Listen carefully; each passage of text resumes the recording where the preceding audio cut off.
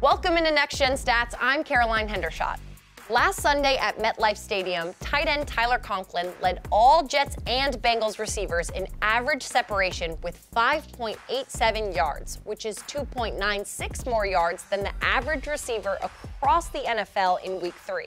Conklin also had receptions on all 8 of his targets and had a team-high 85 receiving yards. 2 of those receptions were gains of 15-plus yards, and both came in the second half. The first play came with 3:29 left in the third quarter on 3rd and 6 from the Jets' 24-yard line. Conklin lined up on the left side of Joe Flacco before he ran a flat route towards the Bengals sideline.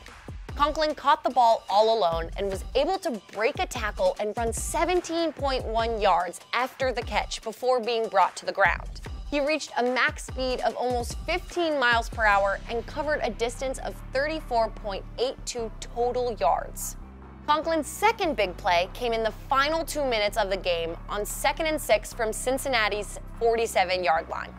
This time, Conklin lined up on the right side of Flacco and ran an out route toward the right sideline. Once Conklin caught the ball, he stutter-stepped and changed direction back inside to avoid both Bengals defensive end Jeffrey Gunter and cornerback Eli Apple, continued past them and picked up just over 16 yards after the catch. Conklin hit a max speed of almost 15.5 miles per hour and covered a total distance of 37.61 yards on the play. The expected yards after catch for this play was only 1.3 yards, with Conklin picking up an additional 14.9 yards above expectation.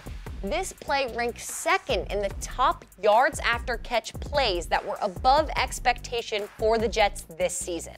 Conklin is a staple in the Jets' skill position group. His 18 receptions tie Garrett Wilson for the team's lead, and he's had receptions 75% of the time he's been targeted. Conklin is bound to play a prominent role again when the Jets take on the Steelers in Pittsburgh this Sunday.